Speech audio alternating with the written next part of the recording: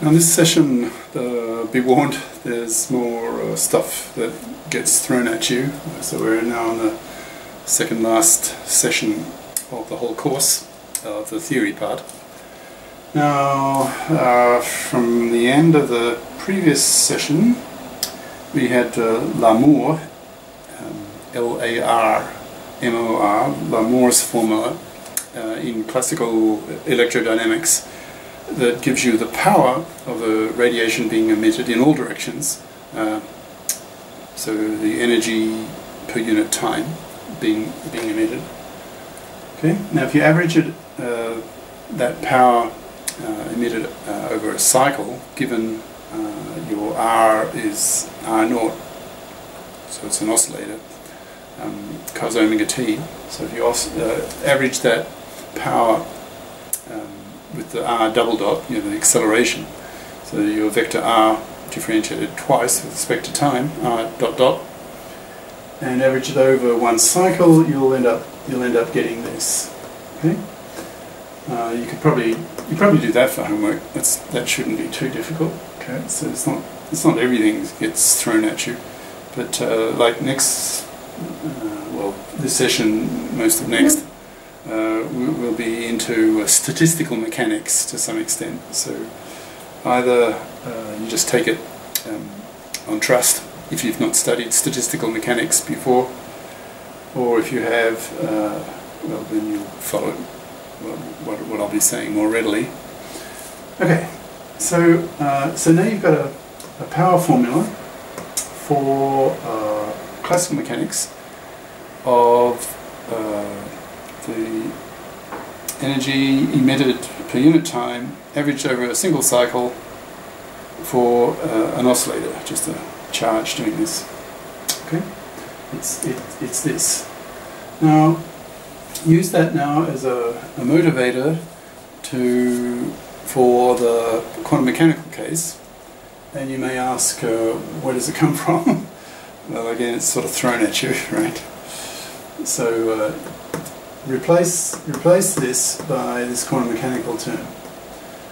Now you may ask, well, where'd that come from? Well, it's sort of plausible, right? R squared. Where's this 2 come from? Well, it's sort of thrown at you.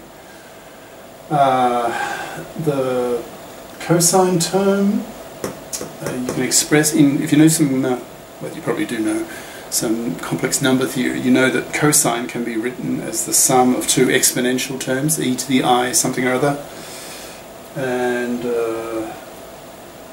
so the fact that this cosine can be written as an e to the plus I omega t term and a e to the minus I omega t term, and you'll get, well, stated in the text, the 2 results from this fact. I don't know if that's obvious to you or not. Anyway, so you get this 2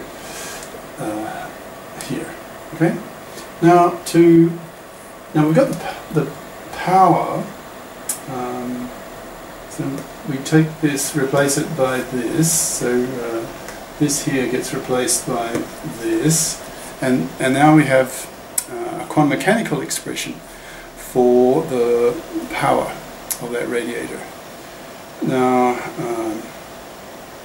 if we divide by the typical energy of the photon coming out, which would be this, okay, of this frequency mk, then can you see that that then gives a transition rate? Does that seem? See, we're talking about power. That's energy emitted per second. Now, a rate is a probability of a transition per second. Okay. So if we divide by the energy of the photon coming out, what we're left with should be the rate, the transition rate. I hope that's fairly intuitive too. Okay. So so plug this in here, divide by the energy of the photon, and that will give you a rate of transition. Now, what kind of transition are we talking about now? We're talking spontaneous emission of a photon. Emission? We're talking emission. Yes. Spontaneous emission of radiation. That was the topic introduced in the previous session. Okay. So now the rate, and the S here for spontaneous emission. So it'll be this times this. Now that's just a constant. So square it 4. So you have a 4 up here. So this 12 will become 3. Okay. And you're dividing by the photon.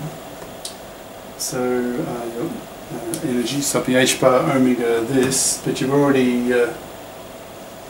got it up here to the 4th, so I go to the 3rd, okay, and well, that's just squared, so that's still there. Okay, so now you've got yourself a formula for the rate of spontaneous emission of a photon. Okay, there it is. That's the quantum mechanical formula for the rate, W, the rate of spontaneous emission of a photon. Okay.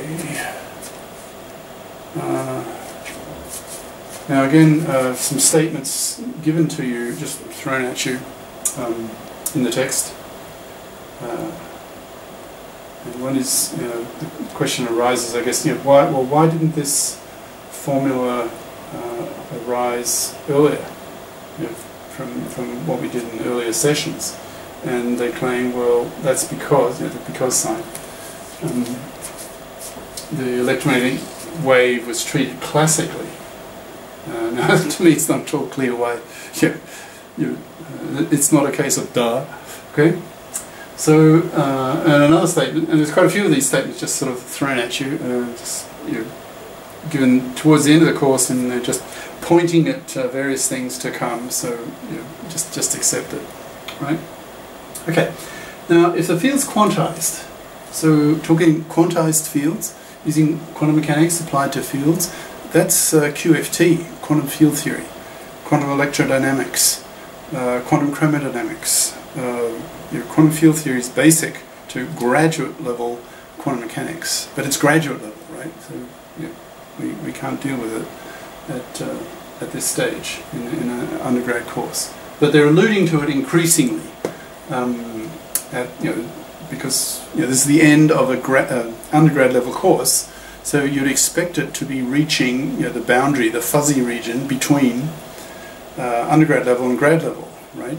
So anyways, so they're saying that, so if the field is quantized, then you can describe spontaneous emission, you can get this kind of thing,